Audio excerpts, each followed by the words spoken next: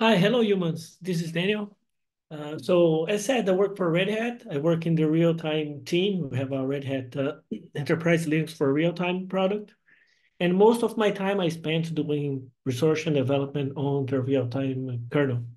I also work in I help in maintaining parts of the kernel, mainly related to the rtla, parts of tracing, where we do this tracing analysis that we'll see today, and the scheduling mainly in the deadline scheduling.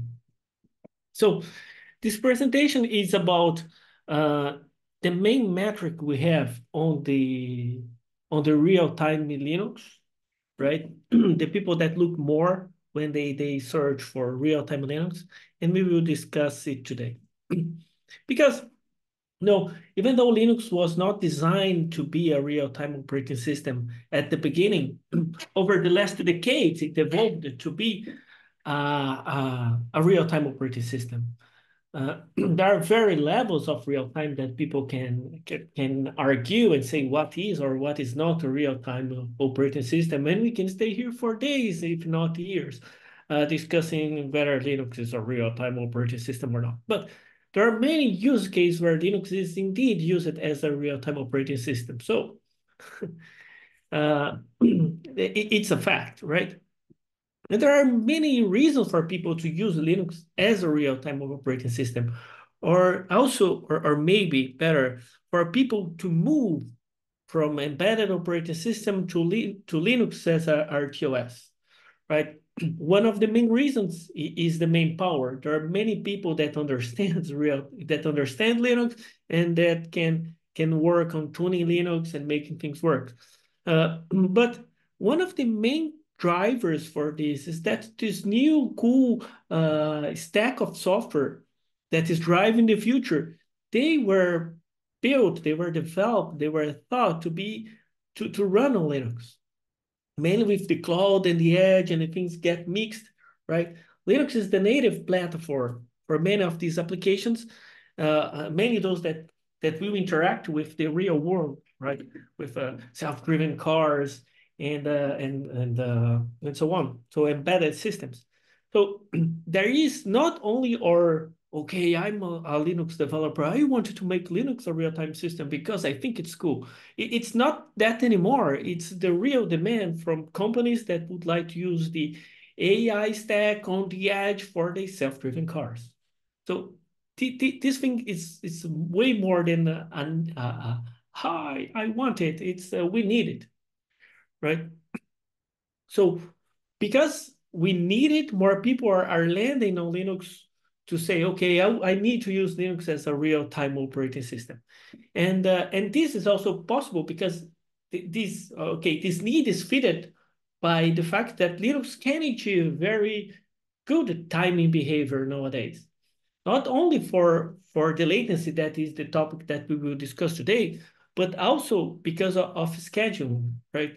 We have like advanced real-time scheduling features on Linux that will improve over time, but they are still there. We have deadline scheduling with EDF. We have the fully preemptive kernel that can give us very short latencies and so on. So we have this win-win situation where Linux provide good numbers already, and we have this demand coming, and people, oh, we need a real-time Linux because it will unlock this new set of embedded software. I'm missing a word that was a very hot topic on research in the last years. It's not coming. Cyber physical systems. So these people with cyber physical systems that would like to run this new stack with Linux, they need it. So one of the problems, however, is that because Linux evolved to become operating system in a very developer way and not, let's say, like an academic way, uh, over the years, the way that Linux was tried to show its timing behavior, it was not rooted on a sort of analysis or on the composition of variables like people in the academia like, right? They were mostly using test case, using black box tools that would mimic the behavior of a real-time application. And then they would complain if things doesn't show like the desired result in time. So for example, for testing the scheduling latency on Linux, the most famous tool is cyclic test. And the cyclic test, I will show some data, I think it's next slide, yeah, how it works. And so these tools, they reply a latency number, right? They reply a latency number. They say, okay, this is the latency that my system can achieve. But it doesn't show you why and how bad can it be in the sense of trying to compose things from here and there. Right? So this is a limitation. And don't get me wrong, I have code on cyclic tests, and I work with people doing cyclic tests. This is not like a fight. This is the evolution of the tooling that we use every day. So getting really basic. How do we measure scheduling latency in this black box approach on Linux nowadays? So there is a thread, a per CPU thread generally, and this thread, it sets a timer for the future, right? Using an external clock reference, the wall clock, or right? So it says, okay, wake me up at 2 p.m. It's a shorter granularity, it's in microseconds, but let's say 2 p.m. And then the timer fires in the hardware. And this timer, what it does, it wakes up a thread. And then this thread starts to executing. And the first thing that this thread does, it's looking at the clock. And so it looks at the clock and says, it's 2 p.m. plus 40 microseconds. So my latency is 40 microseconds because I was expecting at 2 p.m.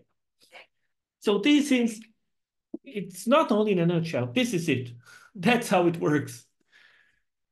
So, okay, the black box approach, one can say, oh, it doesn't work. No, it actually works because Linux evolved in this way.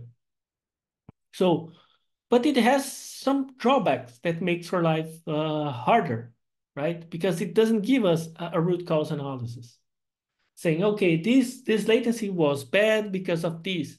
So you have an evidence on where to look at to debug the system or to tune the system or in the case like internal Red Hat workflows, like on trying to say that this report from this user is the same report of these users. So we can concentrate into a single problem instead of two. So this root cause analysis, it's generally done like with this previous approach, it was generally done using tracing. So it would a guy that understands tracing would go into the Linux kernel and say, oh, I would like to enable this kernel event and this kernel event, and then wait for the thread to stop, and then go back and try to, so this event, from this event to this event, it took that amount, take a note, but that one, and trying to speculate, right? So this thing is, like I say, independent. This independent thing, traces, they are good by a human. That is, a human is looking at the trace and try to interpret it. And I did this for more than 10 years. And I've been working at Red Hat for 10 years, and I've been doing this way before Red Hat. So after 10 years doing this glue of tracing and try to connect things, I mean, I just start getting annoyed.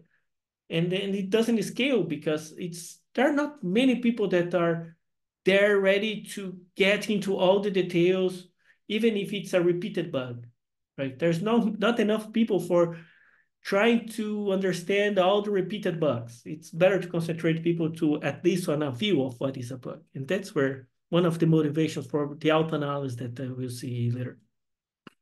But who cares, right? Who cares? Other than the poor duty doing the debug, like the Daniel trying to solve the case. The main point is, as I said before, there is this large demand for running Linux as a real-time operating system. And there will be more people in need of understanding this. There's these people that would like to run it real time, and there is another set of people that doesn't care about real time that much. Let's say I'm a kernel developer that works with file system, right? And I send a new patch to the kernel, and it starts breaking the latency. That will be more of a problem when we finally get the parameter merged, because regressions on other subsystem people in the real time will say, okay, this patch created me a regression. How can you show to this person doing file system that it's breaking? And how can you give a test case that shows, okay, to here it's your problem. You see, it's your problem. It's in your stack trace. And now it's not anymore, right? Giving them the tools for them to make their life easier while debugging their thing that has nothing to do with RT. They just don't want to break someone else's properties or someone else's metrics. And that happens very often in the kernel development. And which will take even more when the preempt RT gets merged. And and there is this use case that I mentioned before, like automotive is coming strong trying to use Linux. And they also need more than just numbers. They would like to have more knowledge of the system, to show more documentation, to explain things better. There's also factory automation, and the things grow up. Like the synergy on Linux for cyber physical systems is bringing us these more and more needs. So, and here this is the thing that motivated the timerlat. There are even more things that are research. I think I pasted a link that things that came before it. But this is the story that brings us to the timerlat. So the timerlat is a tool that aims to address this, like giving evidence of where the latencies. And it is not only a tool, it's a composition of in-kernel tracing and user space tooling, right? So the in-kernel tracer, so the timerlat is a tracer inside ftrace, and it shares a lot of the code with the OS noise tracer. And the main idea here is that trying to do in kernel and processing in kernel for those things that is faster to do in kernel than doing user space, but that doesn't create overheads to change the picture. So we try to do things that are the small amount of things in the kernel, and these are these tracers. We have the timerlat tracer and the OS noise tracer. So it starts by this. It's not only a tool, it starts from a tracer. This tracer can also dispatch a workload that mimics that behavior that we see before, right? A per CPU thread dispatch it, and it sets a timer in the future. So we'll get more into these later. So we have these components in the kernel. This thing is very well documented. And you see this paper here. It's a paper, Operating System Noise in the Linux Kernel, that explains the OS noise tracer, but most of it fits also for the timerlat tracer. It's a nice source of information for another metric that's also important. And you can see here, it's on IEEE transactions on computers, and it's open access granted by the university that I work here in Italy, that I collaborate. So this is one side of the coin. The other side of the coin is a tool named rtla, Real-Time Linux Analysis, right? So the rtla is a suite of tools, and inside of it, there is a tool that is timerlat. So the timerlat is a benchmark-like interface. The benchmark interface is for the tracer. You can use timerlat purely as a tracer, like with from tracefs or using trace command. But the RTLA timerlat gives us, let's say, a more shine interface for it. It's easier to use. The idea is that it sets up, collects, and parses the trace data and gives us some outputs, like quantifying the latency, a top-like interface, and a histogram interface that I will show later with videos, right? So we have inside RTLA, we have timerlat top, that is a tool, and timerlat hist, that is another tool. And we have an auto analysis that is a thing that will do what Daniel or the guy on the terminal would do, analyzing the trace, and giving a starting point for the analysis. And it also has a timerlat, a user. There's a kernel space workload and a user space workload if people uh, if people would like to have the traces. So I hope just reading the chat here.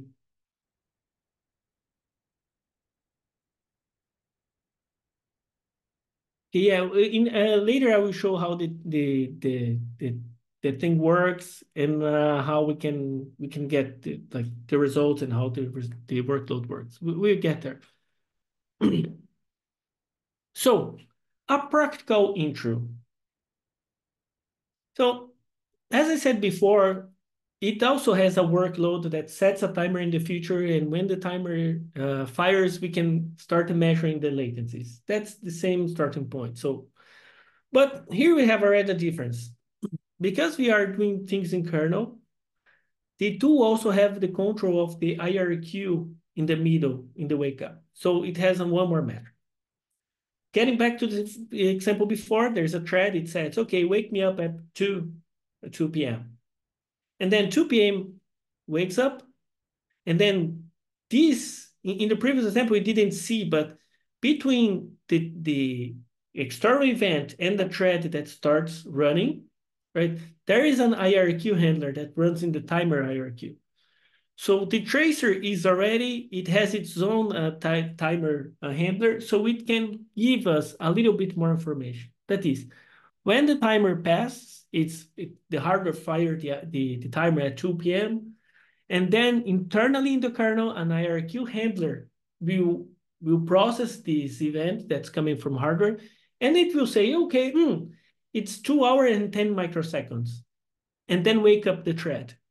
And the thread will start running and say, okay, it's 2 hours and 40 seconds, like before. But at this point, we already know that it's already split into two metrics, the IRQ latency and the thread latency.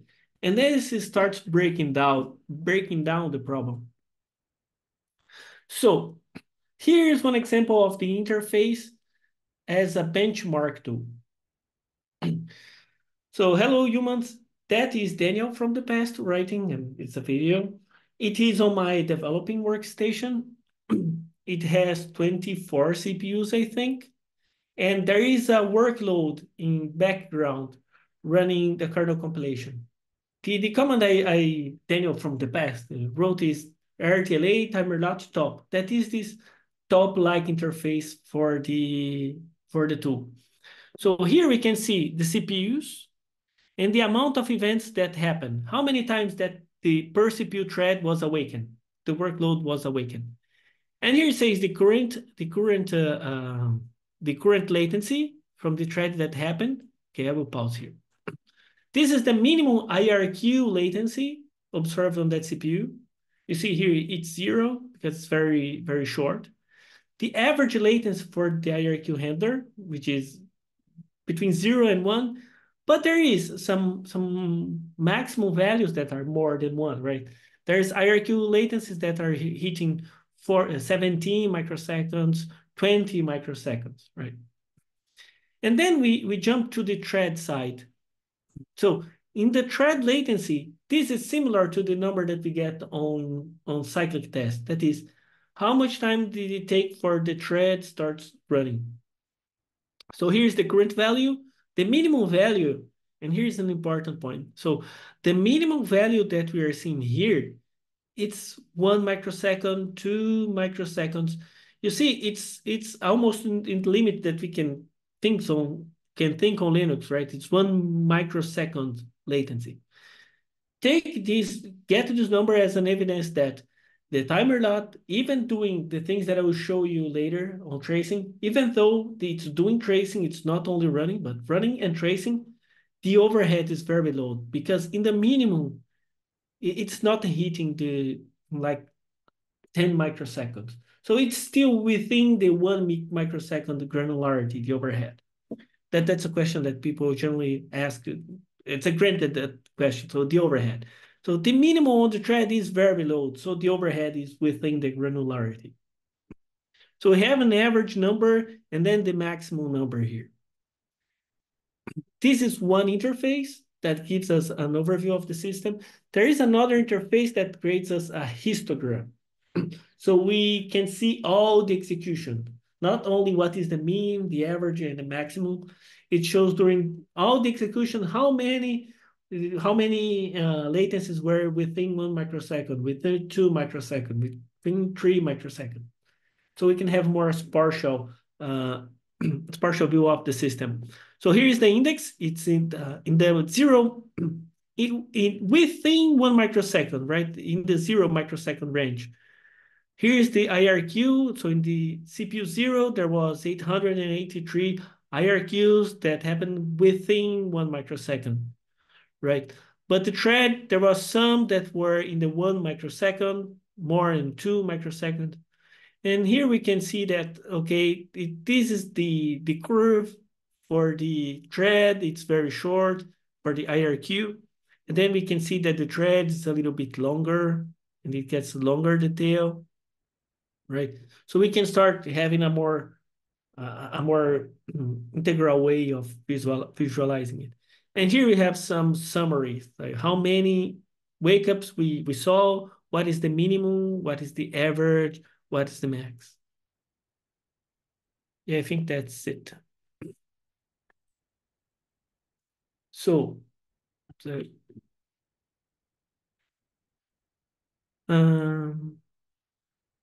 slideshow. Okay, so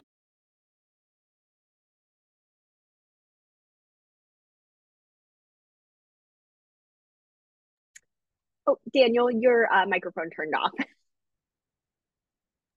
sorry, No those worries. interface. I'm too old for user interface. I like terminal. No, I'm kidding. So yeah, I had to move this Zoom widget.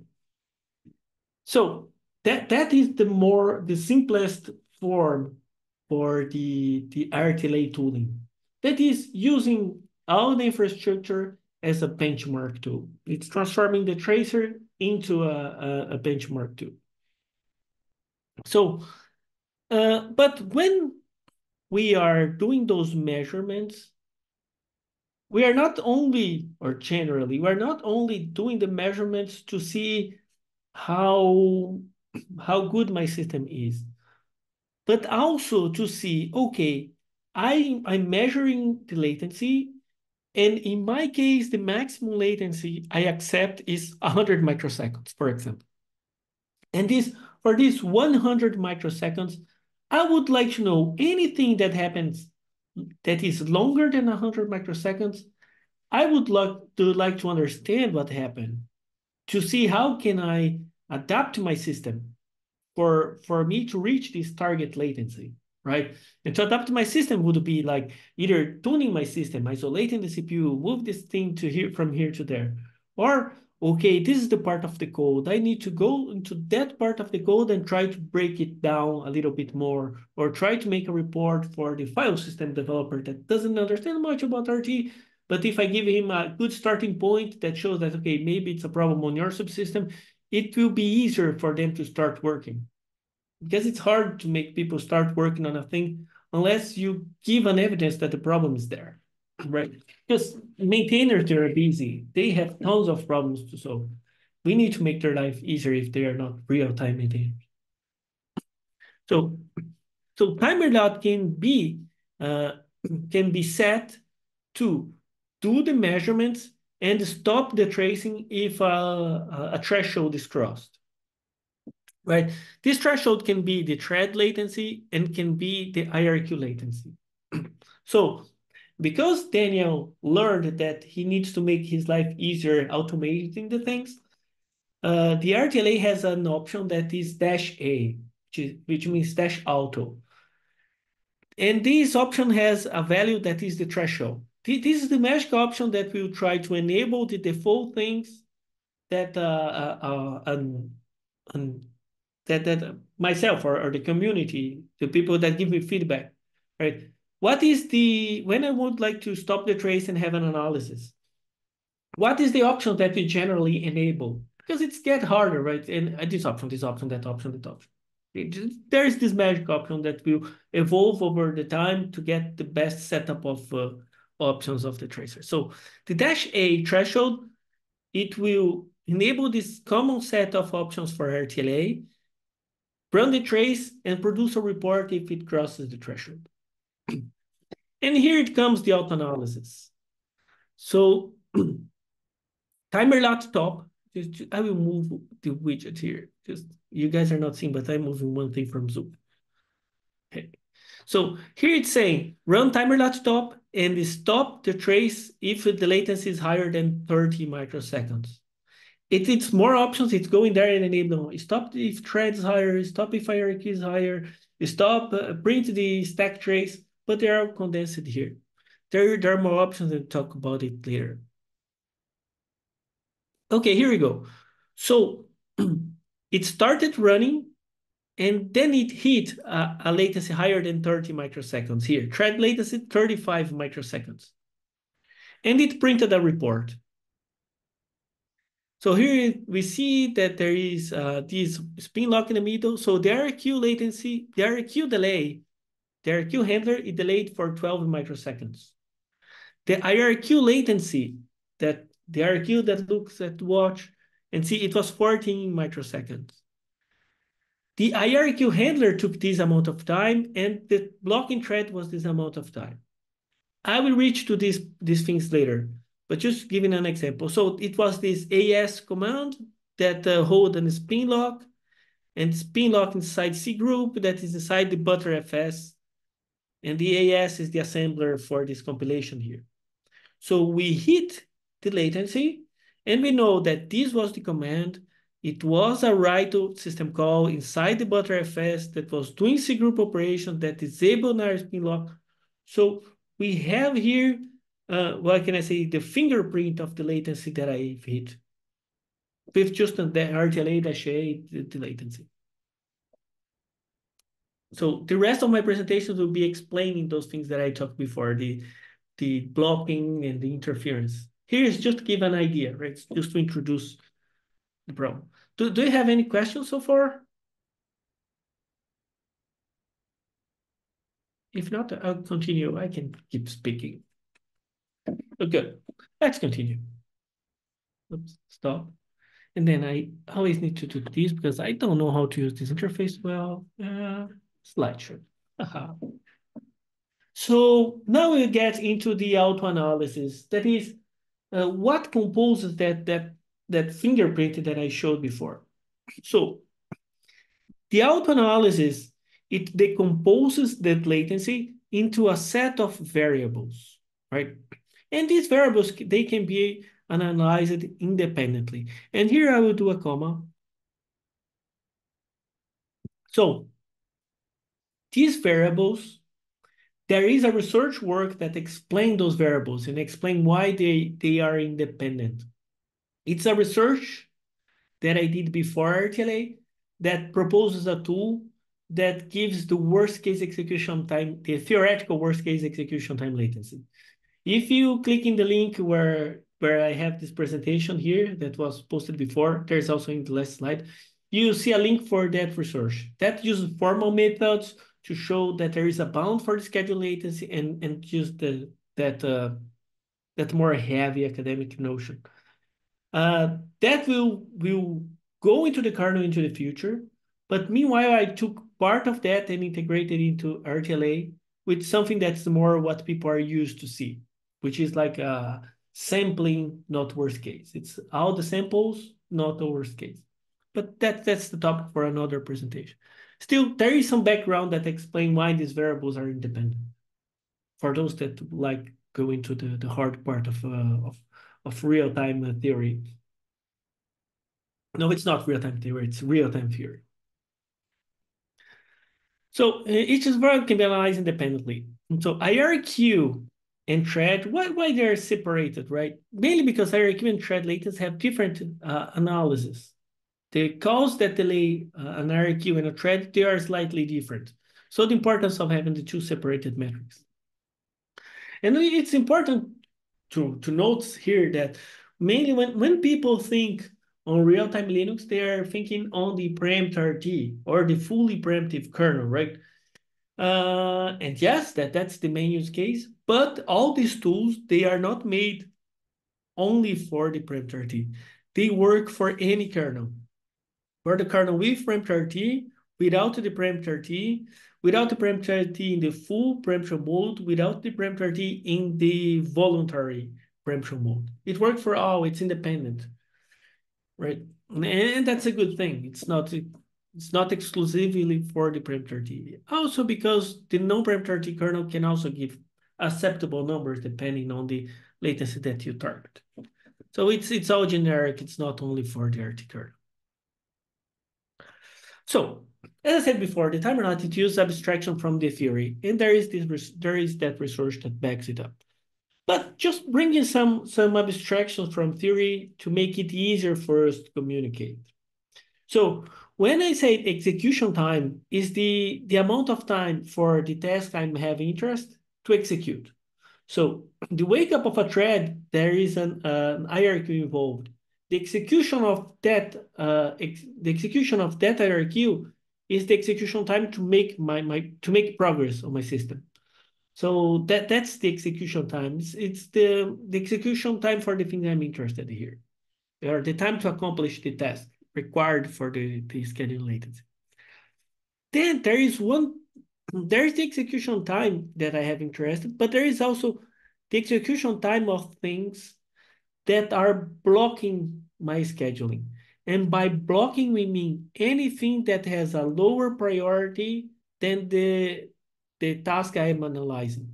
So things causing delay with lower priority, it's blocking. And there is also interference. Interference are the things that have higher priority than the workload that I'm analyzing. And here I open a parenthesis that by default, timerlat uses the 5095 priority. So anything with priority lower than 5095, it's blocking. And things with higher priority is interference. But we need to break down with more than only threads. Because Linux is not made only of threads. When we get into this lower fine-grained metrics, we can have more tasks abstractions or more context where things run than threads. So for the research, we split the kernel into non-maskable interrupts as a sort of task. This has the highest priority because it will preempt IRQ, it will preempt software queue and preempt threads. So it's a higher priority because it preempted the others. And the other doesn't preempt it, right? So one level after we have IRQs. IRQs, they preempt software queue and threads, right? They cause interference on software queue and threads, but they do not cause interference on NMIs. NMIs can cause interference on IRQ.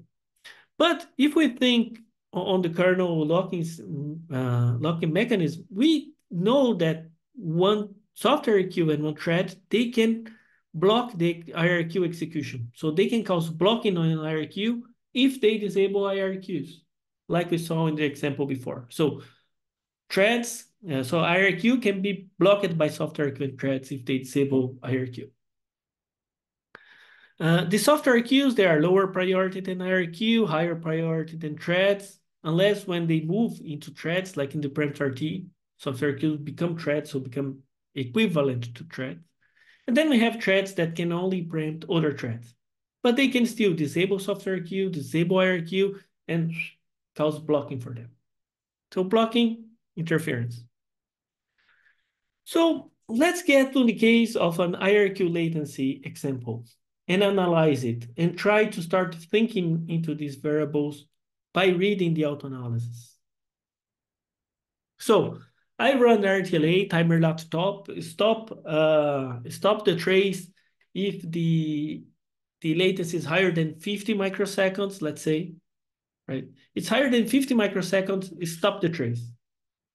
And here is one example. But to make it easier to understand, I've created like a timeline of the events that are happening here. So the timerlat thread set a timer for the future for the 2 p.m. And when it was 2 p.m., the hardware dispatched the thread, dispatched the event, hardware event. And the IRQ latency was 32 microseconds.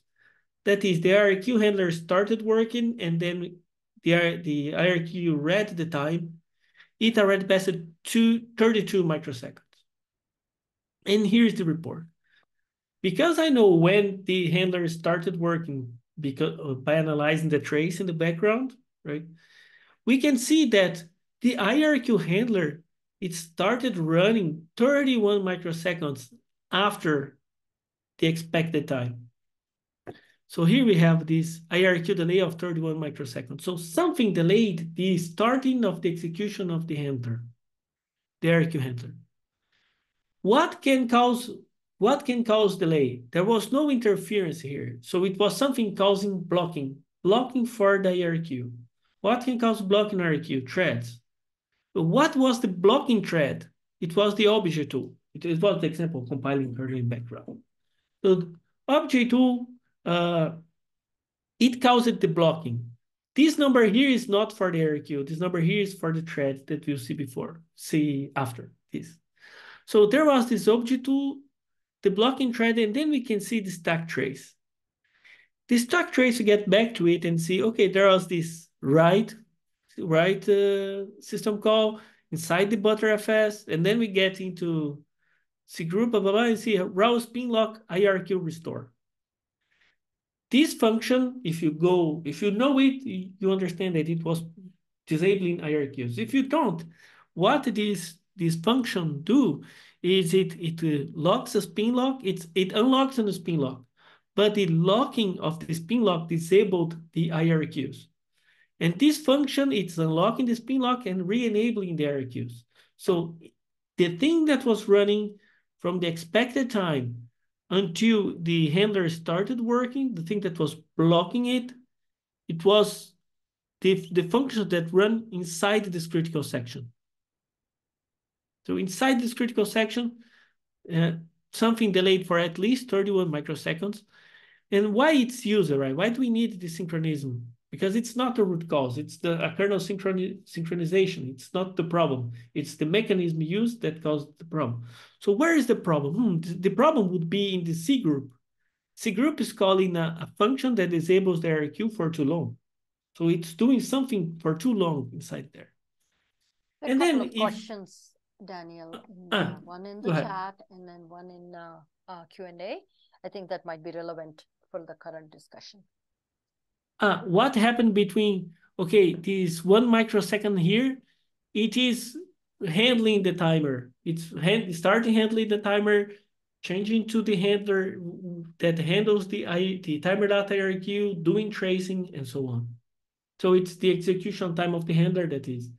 The handler starts, it selects inside the timer subsystem, it needs to select which timer fired, and then this timer fired, it will have some overhead of the tracing, and then it will print there.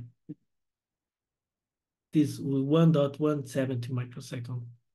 That's the answer for the question in the chat. What is the other question? There is a question in Q&A. I can read that out to you. I don't know if you can see Q&A box. Let me see. Okay, Q&A. Okay. Can multi-core CPU process multiple IRQs in parallel so they do not block each other? Does this depend on the CPU architecture or on the operating system? So let me reread it. Can we multi-core CPUs, well, so they do not block each other? So the multi-core CPUs, they can do multiple handling in parallel, right? Now, if at the hardware level they will block each other, I don't know. I'm not the operating system guy. I'm a one level above. I would just point for the hardware, and we'll talk about this later. But assuming that it's possible in the hardware, and it's possible for the granularity that we work on the microseconds, that's a lot of time for hardware.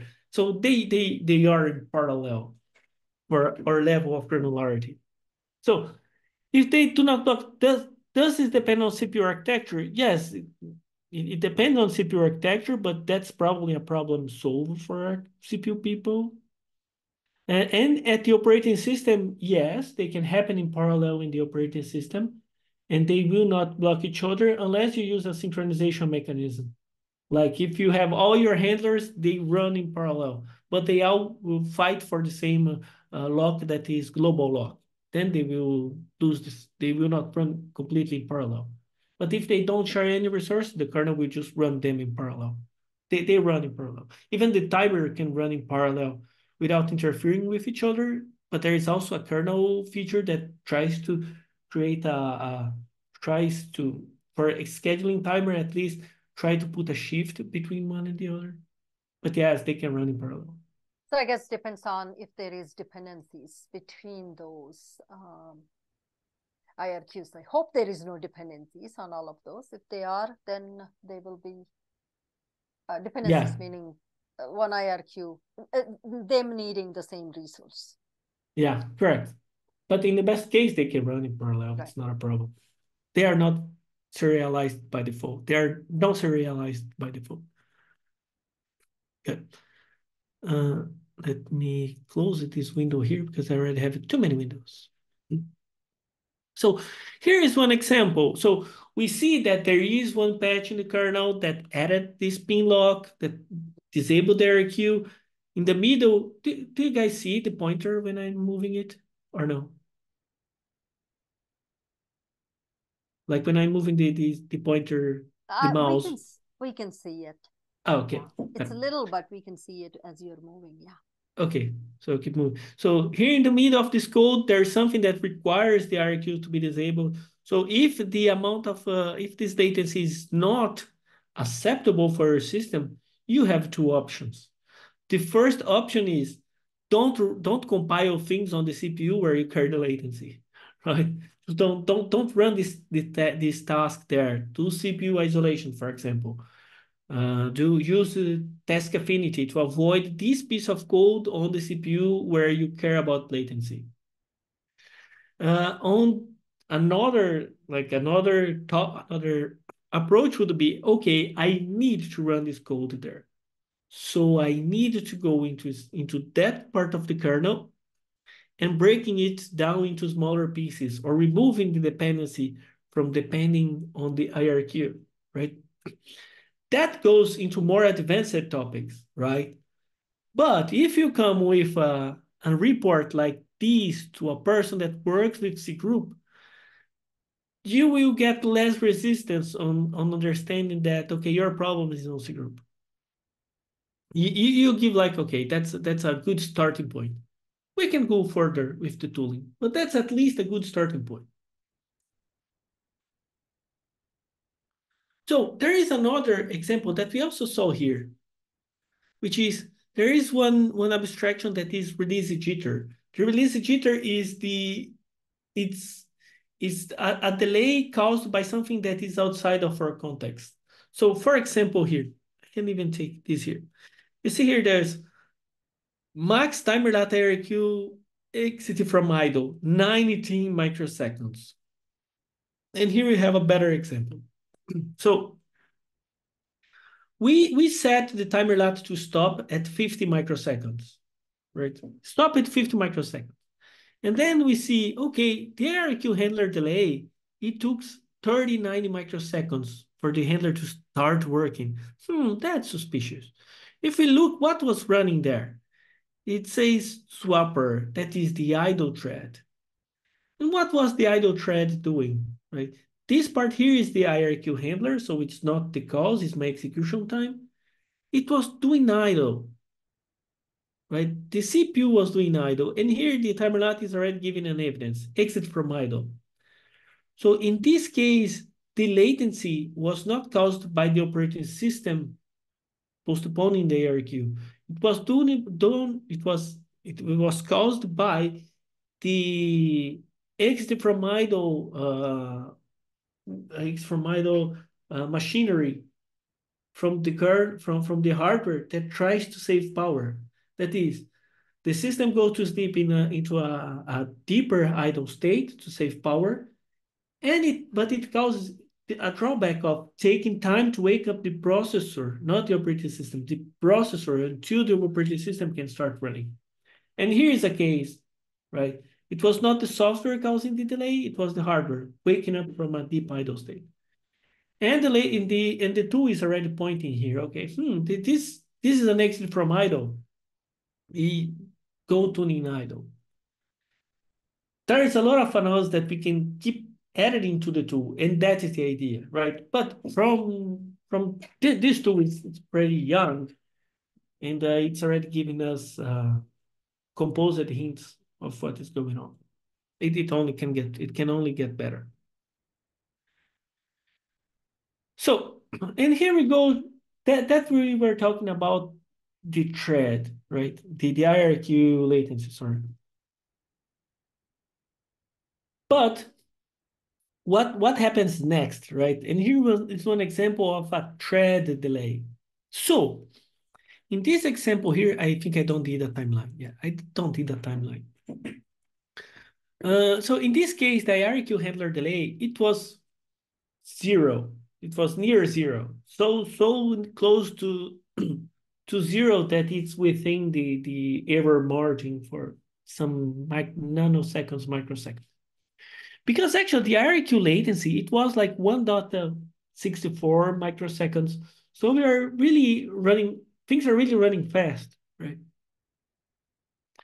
And here we have the timerlat IRQ duration, that is the execution time of the IRQ handler. It was 90 microseconds. Okay, it's not that bad. And then we see like a blocking thread. Hey, the blocking thread. And then we see that the vast majority of the number is in the blocking thread. But the thread, we see down here, the amount of interference. That is, while you're waiting for the thread to schedule after the IRQ handler, while you're waiting for the thread to schedule, the system had some interferences from other things with higher priority. There was one timer IRQ, that is another IRQ, not the one that woke it up, yet another that took 3.68 microseconds, that's nothing. There was soft IRQ interference. We got like 4.21 microseconds, the sum, not that relevant. And then we have even a thread that preempted the blocking, a thread that ran before the timerlat thread that I was analyzing. And it was the migration thread. That is a thread with the highest priority on the system. It's even higher than SCAD deadline. It runs in the stop machine.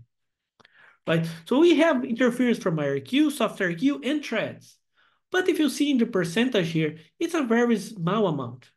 So they're not that relevant.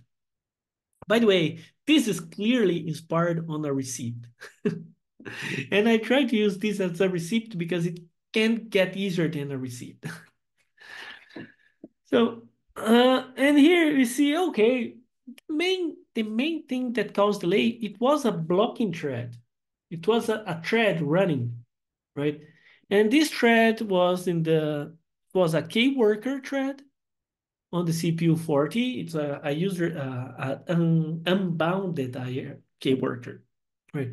It was a key worker thread. It means that it is unbounded to the CPU. It's running here, but it might run on other CPUs as well.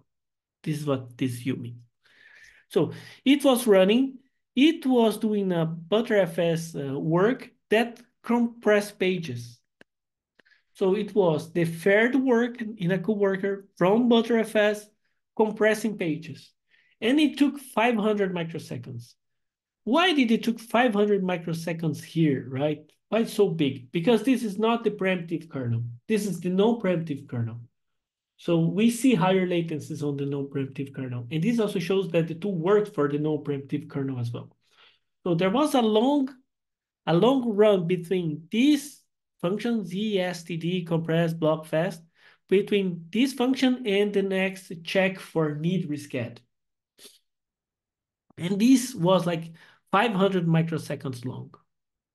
So if one would not, even in the non-real-time kernel, right? Non-real-time kernel, I'm okay with 100 microseconds latency or 200 microseconds latency, but I'm not okay with 500.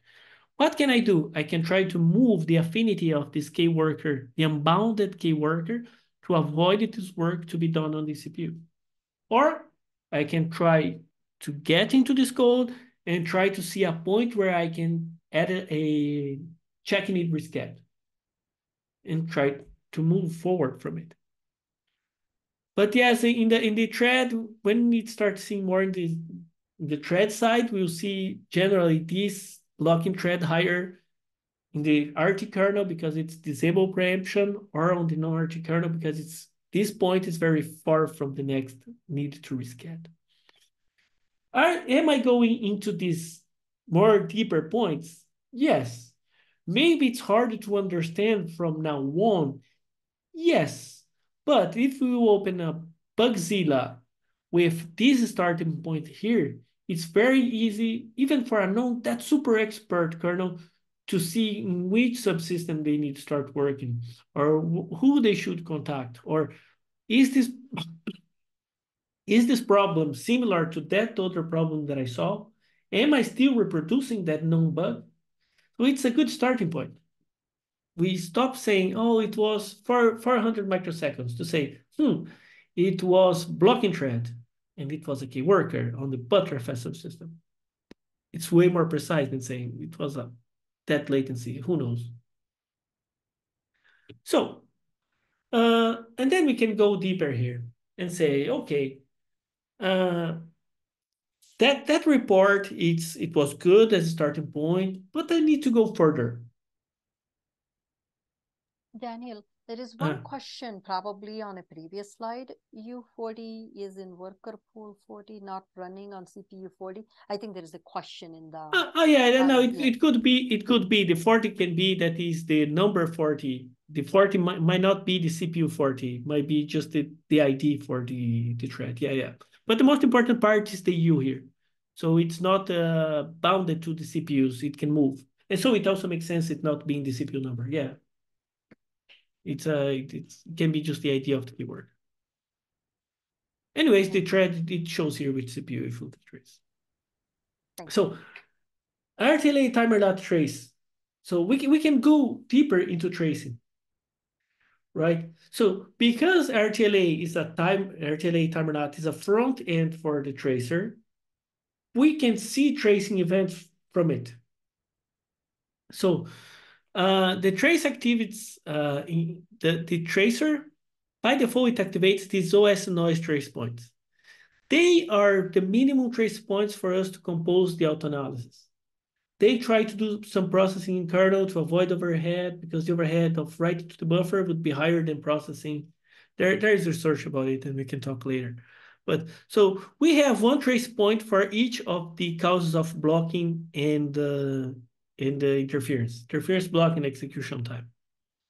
And also important that these values, they are read free from nested interference. That is, the thread noise.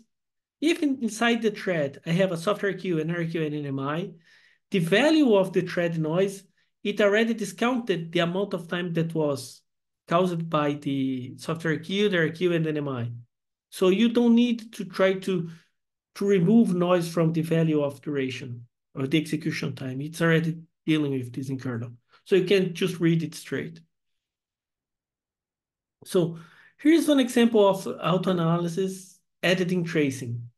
So it's timerlat on editing, like the -A30, stop if the trace, if the latency is higher than 30 microseconds. And it's just running on CPU4 here to make it easier to read the trace. So it starts running, and then it blocks, it shows the auto-analysis. And it says here, saving the trace to timerlat trace.txt. Probably Daniel from the past will read this file. Okay, it's showing here this clear page, here MS. It has this function there. You can see that the IRQ latency was 1 microsecond. The timerlat IRQ duration was 17 microseconds. And here's the trace. This is pure ftrace output. And then you can see like the timerlat events in the kernel. And we can see this OS noise trace point saying, okay, the thread noise, this thread noise here that translates into blocking into the auto-analysis, it was the CC command. This was the PID. It started at this point, and it took 9.2 microseconds. And these are the things that the rtla is using to compose the auto-analysis. The auto-analysis is so based on this amount of events. So it tries to minimize the amount of events. So by minimizing the amount of events, we minimize the overhead. And these events are processing part in kernel to minimize the overhead. So it's trying to get the minimum overhead as possible. Do we have overhead? Yes, but the overhead is within like the margin. It's within the granularity that we are analyzing the system. So it's okay. Okay, is this tool available only on Red Hat or other versions as well? It's all that I do is full open. It's available for all distros. On Fedora, we have the package already. I know that in Debian, there is a package. And on Ubuntu, I know that the tracers are enabled, but we don't have the package yet. Andrea Righi in Italian. Andrea is enabling this on Ubuntu. And if it's not enabled right after the next release, it will be right a little bit after as a update. He's working on this now, Andrea. So it will be available on Ubuntu, and it works for all distros. rtla is part of the kernel. It's a tool inside the tools directory in the kernel. So it's generic kernel stuff. So, okay, trace out analysis, getting back to the slides. So,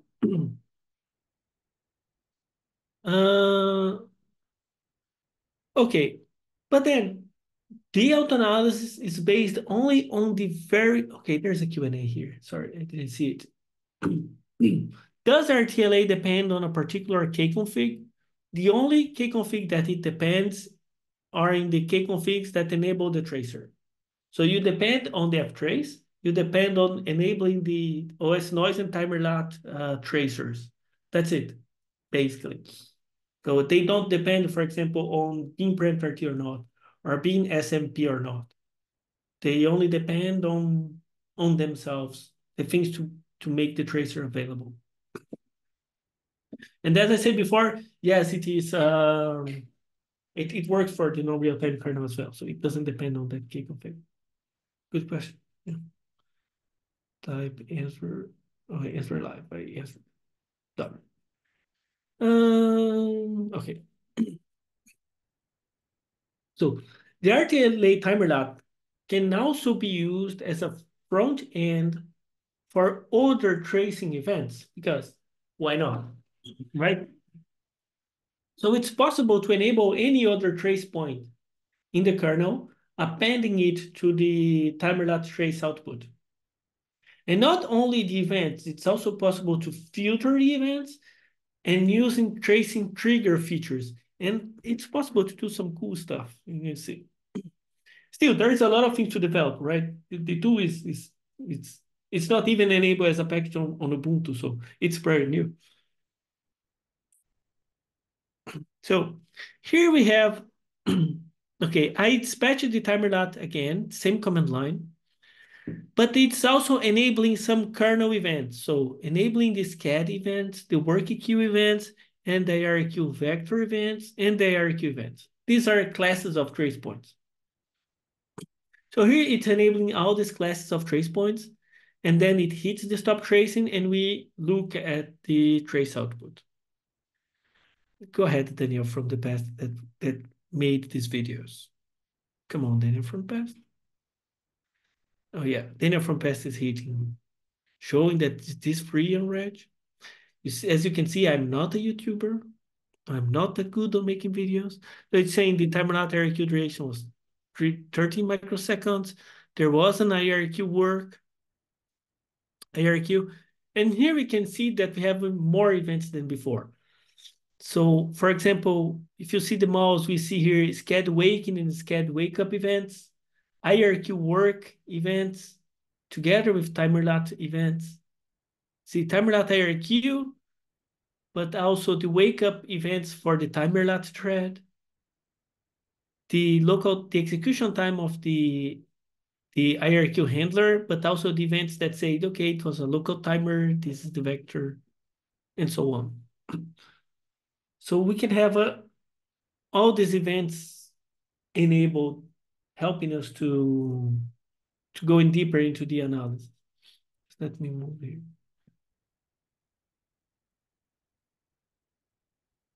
So, but going more than enabling, and this is where we start getting more deeper. It's also possible to leverage the OS noise trace points that shows like the blocking and interference to collect statistics or histograms for all the sources of blocking and interference from the kernel. There is a page here. It's linked to the also in the page. It's on my blog. You see on the page where we have the tutorial for this presentation. There is also a link for this page probably. So here's where I copy and pasted the command line, and you see here in this video because it's a very cool command line. So here I'm going there, I'm copying. And here, this is the monstrosity of a command line. Let me see if I can, okay, it's below the, so the rtla timerlat, it's a top timerlat, it's enabling the OS noise event. It's a little bit, let me see if, this bar is in the middle. You see, I'm not a YouTuber, but I hopefully it will be able to see. So rtla timerlat top, it's enabling the OS noise IR NMI event, and it's saying, I would like to have a trigger when this NMI trace point happens. And this trigger is to create a histogram or a histogram of the duration of these events for me to collect a histogram of how long the NMI is happening. How long does these NMIs are taken to run? Same thing for the IRQ. IRQ noise create a histogram of the duration of each IRQ. Same for software queues, same for threads. So this is the command line that it runs. So timerlat will start running. It's doing now the measurements. You still hear there is a little bit of overhead. So from the minimum from 2, we start seeing 3. You see, it's within those acceptable values. It's very low overhead. It was from 2 to 3, right? But you see the amount of information it gives us. It's worth the overhead. That's it. So here it's running, it's doing the measurements. At the same time, it's creating histograms of the execution times of the things that create blocking and interference and execution time of the area. So, and here at the end of the execution, it saves those histograms into files. So let's see here.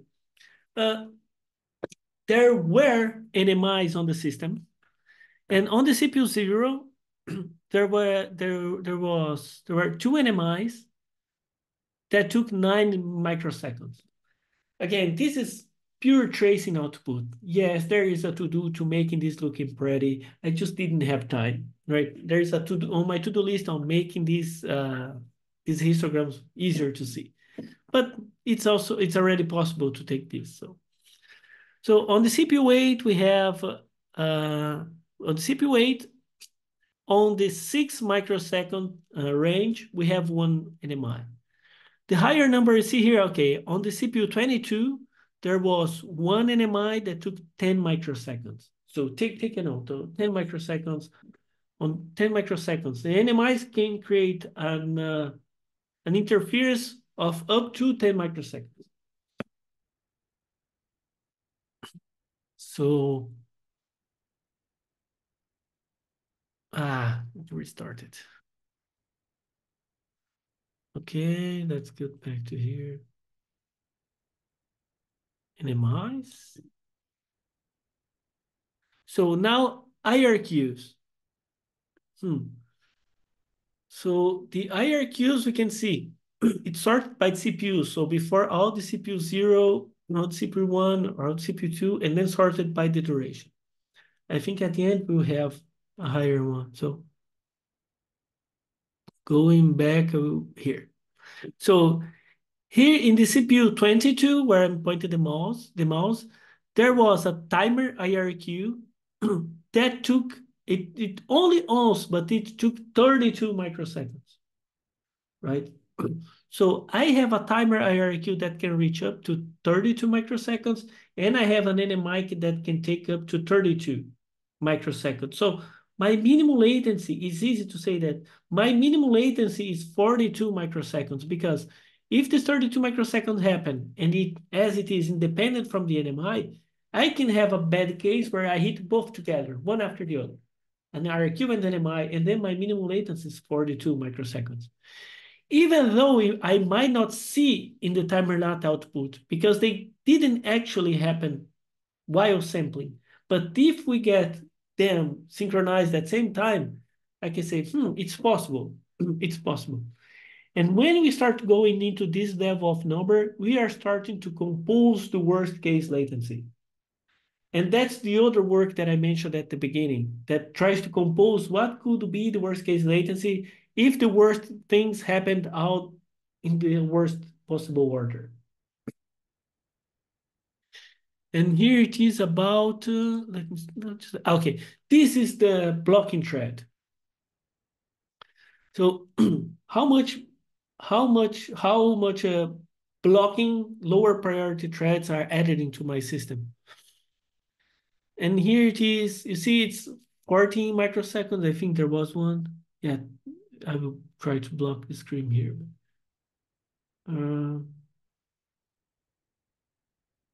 Okay, let's say 10 microseconds here.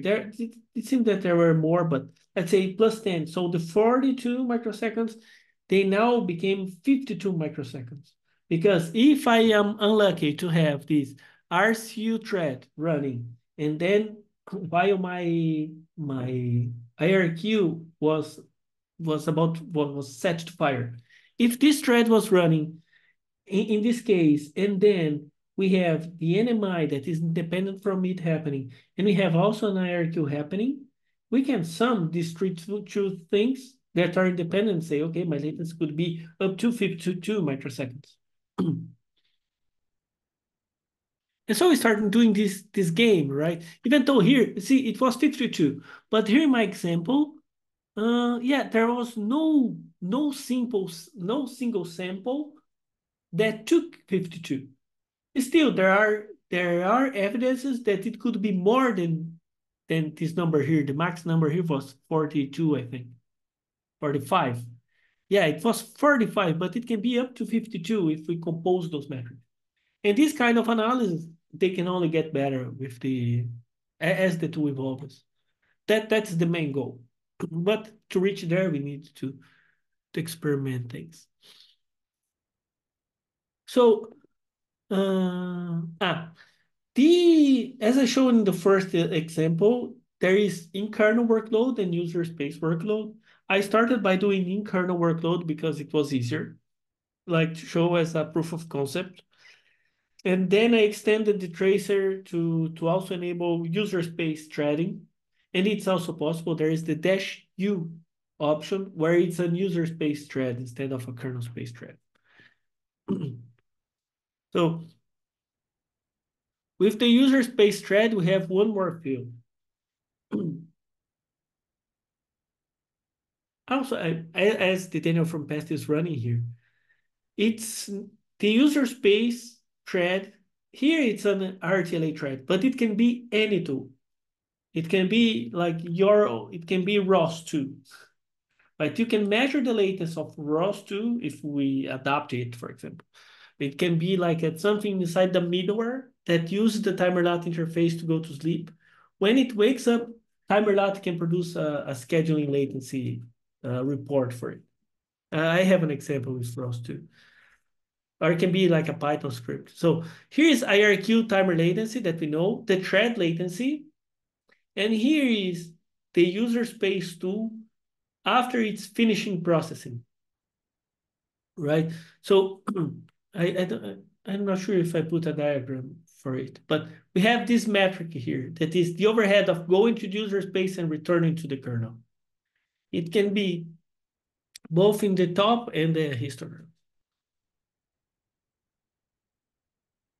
I recently submitted a patch to the kernel. It's in 6.9 where you can use a Python program as the workload. And then you can extend from that Python program to any program. And how to use timerlat to monitor your program using the timerlat interface. So you can point to the root cause for the latency for any program, not only for timerlat. It got in the 6.9. By the way, we're heading to the end. So by the way, there is a lot of options on timerlat. You can set the period for the thread. You can limit the CPUs that it's running. For how long do you want the experiment to run? If you would like to see debugging of, okay, it's going there, it's enabling the tracer, it's setting priorities, and so on. The tool, it starts as a 5095 thread priority, but you can set any priority. You can set like for it to be sched order, that is the non-real-time scheduler, with a nice. It is changed now. Now it's nice. It was priority before. You can say it's a round robin. You can say it's a FIFO, change the FIFO priority, or you can say it's a sched deadline task. For it to be a sched deadline task, you need to disable the real-time throttling to allow tasks to be pinned to cores. You can say for timerlat to run like the thing that collects data, for it not to cause disturbance to the workload. You can limit it to run on set of housekeeping CPUs. Let's say you run timerlat on the CPU 0 and then monitor CPU 1 to the max CPU. You can set timerlat threads to a different C group, and you can do some sort of tuning for the exit from idle to avoid the exit from idle problems, and so on. By the way, and then we get to a by the way too, that is before running here, the trace analysis, it was done assuming that your hardware runs without interfering with the thread. But it can be the case that the hardware itself causes stalls on the execution of the CPU. So the hardware as running, it blocks, like for example, to run an SMI, and it blocks the entire operating system. So the hardware can cause scheduling latencies as well. Or in a virtual machine, if we're running a vCPU, and then the vCPU is preempted by a thread in the host. How those things can create scheduling latency. And here's this tool, the hardware noise, it measures the schedule latency. Just a second. It's allergy season in Italy already. It's spring. So this hardware noise tool, it's a tool part of rtla that is based on the OS noise tool. And then there's a paper that I point in the beginning of the slides that explains about this OS noise tool and hardware noise. So I'm saying measure the noise of the hardware on CPU 0 to 7. And this dispatches a per CPU thread that disables IRQ and try to see if the hardware is stopping the thread execution. I'm not going into details, but it's able to say that, okay, in the CPU 0,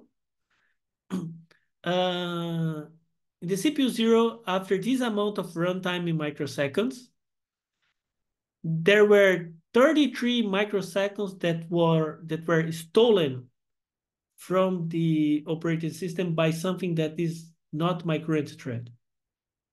So here we can see there was one stop from the hardware that took 8 microseconds.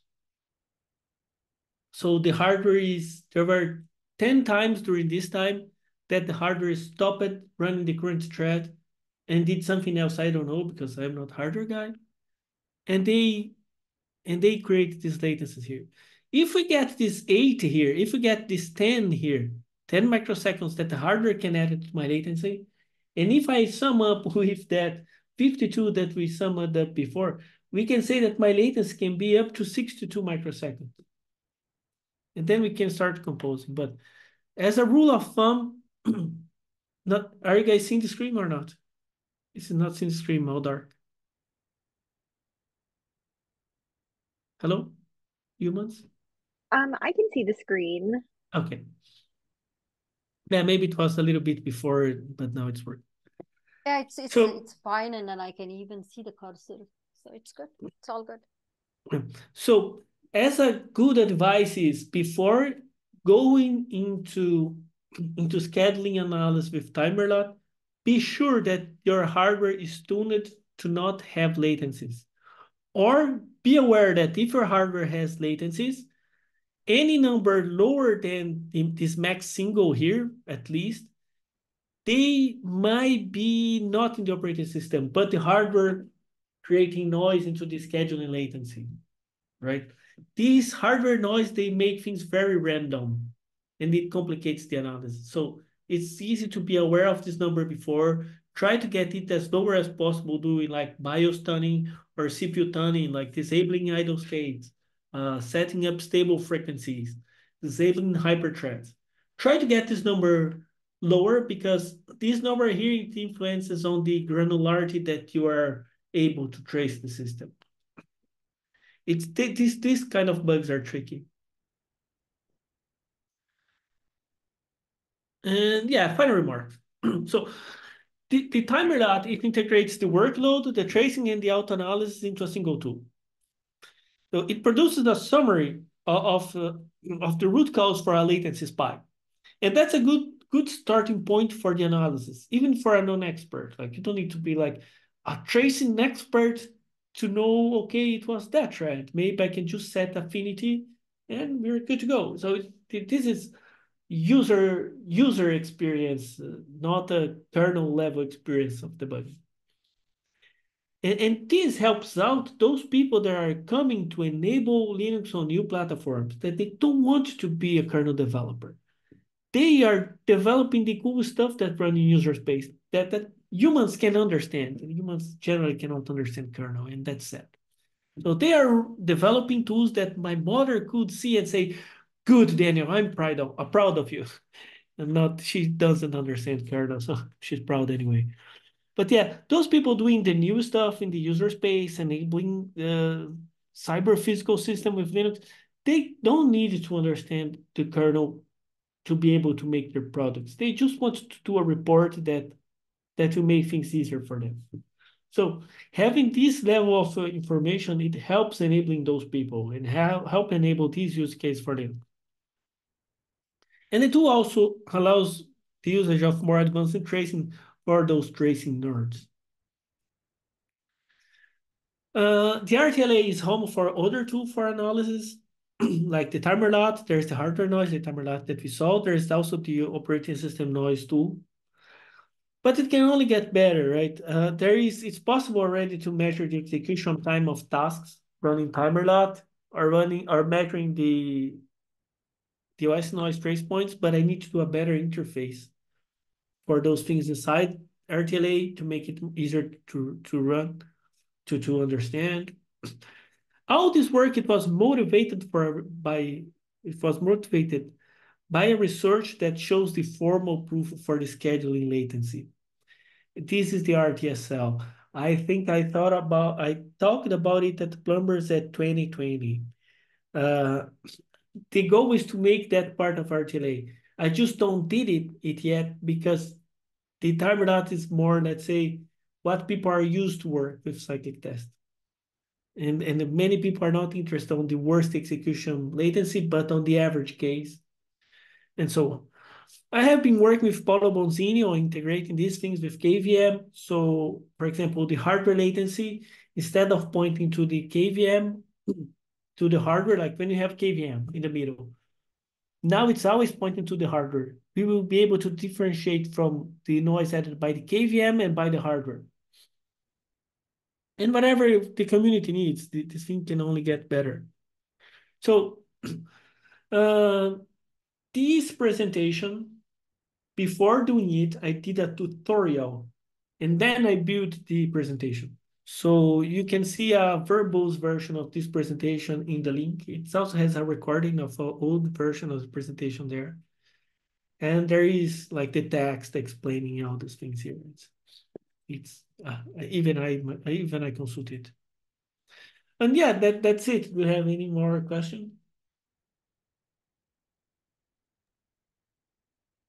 No questions in the chat at the moment. I think you already answered this question, Daniel. Is this tool available only on Red Hat or other versions as well? I assume that is RTLA. So I put in a link for the RTLA. Yeah. In the kernel and then also the documentation. Yeah. Yeah, it's available for Linux in general. I mean, you can just compile the tool and run it. Yes. There are And some it's compiling very nicely because I had to rework all the make files. I just compiled as we are talking. It just has a couple of dependencies, happens to not have on this system, this test system. So yeah. Good. And that was the thing that I fixed, like, because Linus pinged us saying, come on, the way that you guys do dependency check is not good. Rewrite all the make files. Now I remember. Oh, I see. Yeah. It just told me what to install, live trace event and live trace FS, and just installed both and then done. So. Good. Now that was work I did last month. It was all trying to make the make files better. Right. Linus say lovely, so yeah, I will print that mail. Yeah, you have to print and frame it, Daniel. Yeah. If he says lovely. Yeah, Stephen, I'll say print it and frame it. I will do. Stephen said the same thing. Yeah. I say the same thing. Yeah. I'll print it. I'll make a t-shirt like with it printed. Yeah, nicely printed. So yeah, that's good. Yeah, do you use the latency tool in the same directory tracing? There is a latency collector. Do you use that, or is it something you don't have a need for? That's more of a sample code. Because the tracing subsystem, it can notify if there is a, like rtla, timerlat, and the preempt RQ disable tracers, they have a notify interface that if you enable those things and wait for the notify events, those notify events will wake up the thread. That latency collector is a simple code for that interface, but it's more of a simple code. Simple code, okay. Good, thank you all. It's pizza time in Italy. Looks like there is one question. Can it be used to identify noisy neighbors? Can you identify noisy neighbors? Okay, yes, there is one option that helps you identify that. There is on timerlat. There is an option that is -- dump tasks or dump task, that when the trace stops, it will print all the threads that were running on the other CPUs. So, for example, this is based on a real case. So we were seeing high IRQ latencies. But these IRQ latencies, they didn't make sense because my CPU was idle. And it looked like it was a hardware induced latency. Right? It was something running on the system that was causing the hardware to do like chunks of stalls. And I was seeing on my CPU that the hardware was stuck in, but nothing was running on my CPU. And it was like in between the thread handler and the thread, the starting of the handler and the print from timerlat. So that number is very short. It's generally in the 1 microsecond range. And it was getting up to 10 microseconds or 50 microseconds. So it didn't make sense. It could only be the hardware. So what was happening was that on another CPU, there was a video driver that was writing to the video card, and this operation in the hardware, moving the memory, was stuck in all the CPUs. So what we were seeing on the tracing was on some CPU, there was a key worker running for the video driver. It was always there, always that CPU running a video driver, a key worker for that driver. So what I did to automate that was when the -- dump task, it does this. When you hit a latency that is higher than the threshold, it will print the auto analysis, but also print what was running on the other CPUs. And if we start seeing always the same guys on the other CPUs, we can start looking for, okay, what is the other code running here? Oh, this is one example of noise neighbors. That dump dash dash dump task help it on that. So in this case, was that K-thread or process, was it tied to that CPU? No, it was running on another CPU. Okay. But Not necessarily just scheduled to run on, users can specify, just tie it to that CPU. Yeah, no, it was not tied to that CPU. Random. Yeah, it was random. And it was not where I observed the latency. It was another CPU. Okay. But on that case, we pinged the hardware person and say, we are seeing this, but we are always seeing your driver there on the other CPU. If we disable your driver, it stops showing the problem. Hey, thank you, Joe Mario. I know Joe Mario. Just a compliment in the chat. I like Joe Mario. Thank you, Daniel. This is a really great presentation. Okay. I think, people can take advantage of this for sure. People have a lot of questions on how do we configure, how do we track, just like noisy neighbors questions. So this will be, yeah. Thank you for doing this. These are very advanced questions. Thank you all. Ciao, ciao, Belly. Bye-bye. Awesome. Thank you, Daniel and Shua, for your time today. And thank you, everyone, for joining us. As a reminder, this recording will be on the Linux Foundation's YouTube page later today, and a copy of the presentation slides will be added to the Linux Foundation website. We hope you're able to join us for future mentorship sessions. Have a wonderful day.